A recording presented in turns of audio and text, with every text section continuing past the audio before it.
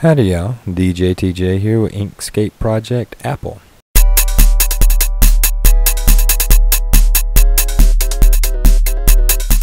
Today we'll be creating an apple.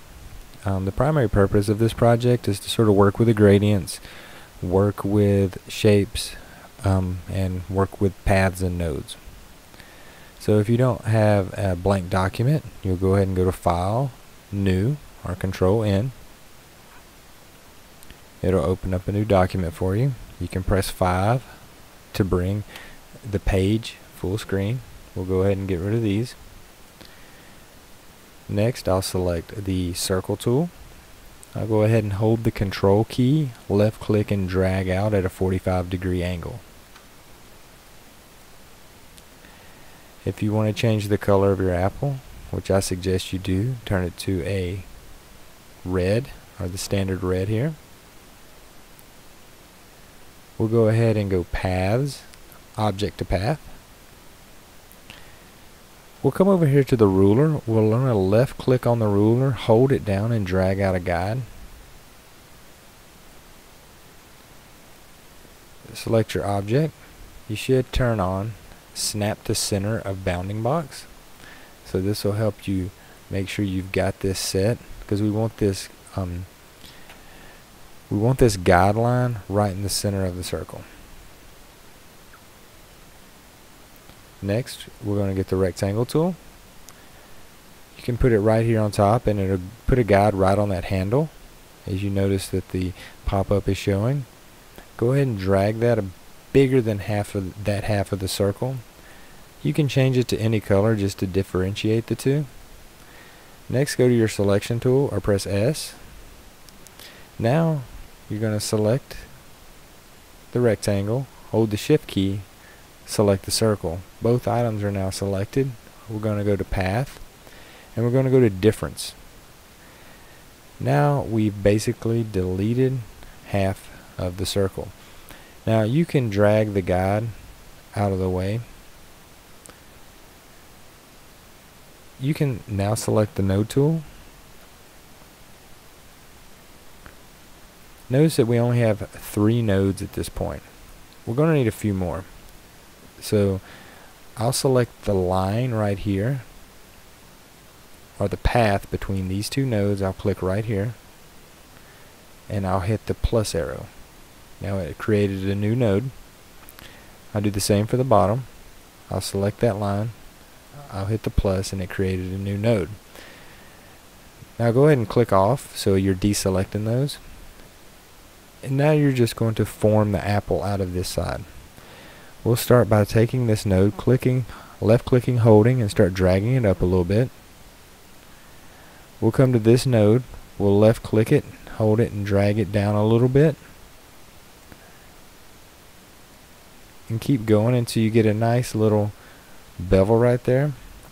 I'll go ahead and hit 3 to sort of zoom into what we're doing.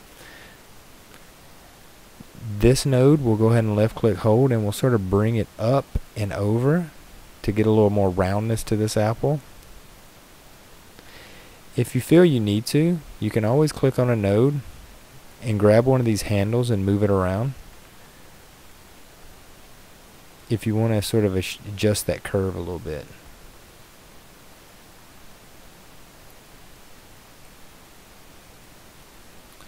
I'm going to go ahead and press 5. Press S for the selection tool and deselect it. And just sort of give it a look.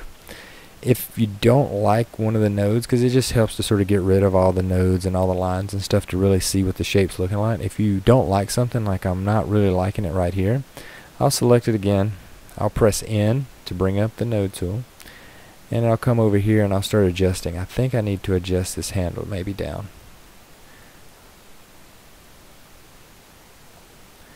Alright. Press S for the selection tool, deselect. Alright, it's not perfect. I think we need to bring that node down. So select it again, press N, and press S. There we go. You want to make sure that line goes sort of in right there. Okay, select your apple half. Now you're going to press Control D, which is duplicate. Now we've duplicated it. You probably don't see any changes because it's going to make the duplicate copy right on top. See, if I move it off, it's sitting there. I'll go ahead and do Control Z to bring it back. And while that piece selected, I'll look up here to flip the selected object. So I'll flip it. While holding the Control key, I'll start dragging it over. And you want to make sure that they're right on top like that.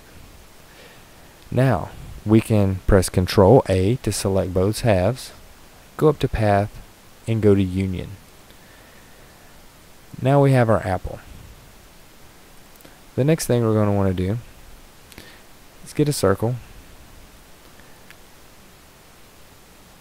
draw a circle tool out, draw a circle-ish shape out, put it sort of right over the apple right there. Hold the Shift key, select the apple, go to Paths, and go to Division.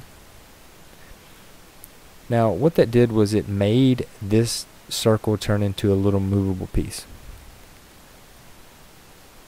Notice it's got a bunch of nodes and they're all adjustable. We'll go ahead and sort of adjust that down to make it look a little bit more like a bite. Now this is just sort of eyeballing it. Go ahead and select this. We're going to give it a sort of an apple flesh color.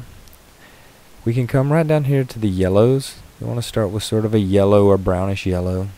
Select that. You can bring up your color and fill by Shift Control F, or by double clicking on the fill right here. Now with this brought up, we can start adjusting that, and I will make it a little bit lighter.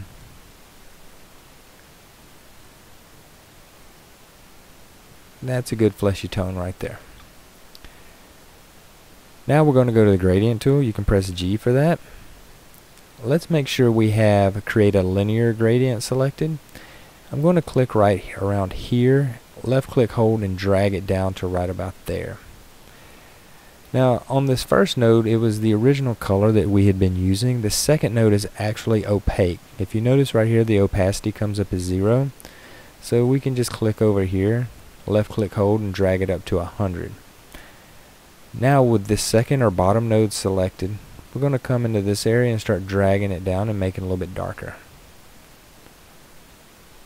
That's going to give it just a little bit more interest.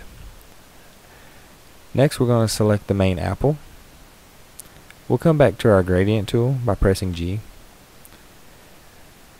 Now we're going to create a radial gradient. So go ahead and select that.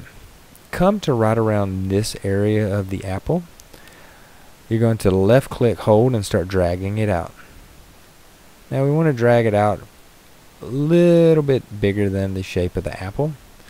With one of these two outer nodes selected, we're going to make sure that also we've brought it all the way up, 100% opacity. Then we'll adjust and start darkening it. Now you can darken as much as you want to based on your taste. Right there ought to be good.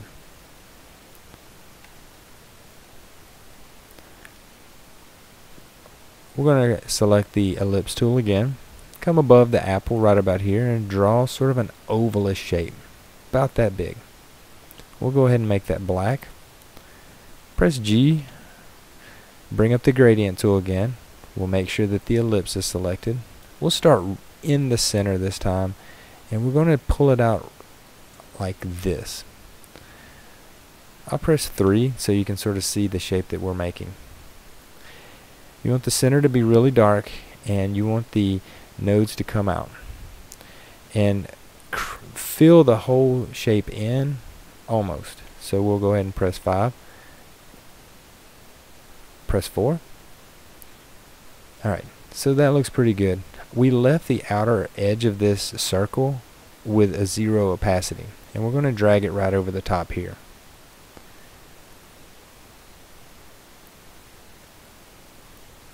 Press G.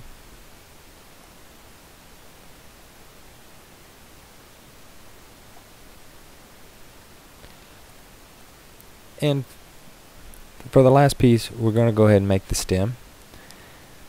Select the rectangle tool and come right above this area here. and draw out roughly the size of a stem that you would like.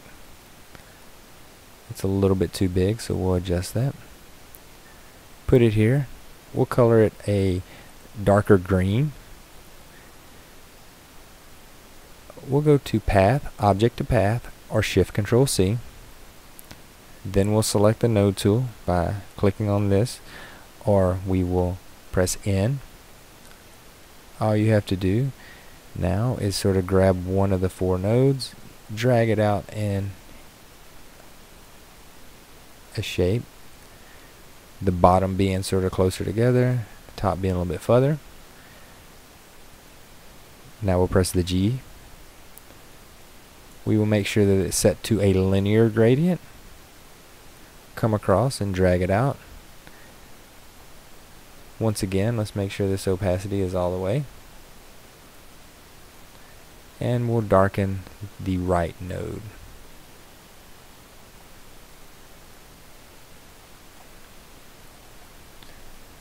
A little bit too dark. Let's Control Z that. Alright. We're going to go ahead and press 4. And then press 5. And there you have it. That is how you create an apple. It can be duplicated with any fruit. And this is just a simple project to get you a better understanding or working with the gradient tool. Thanks for watching.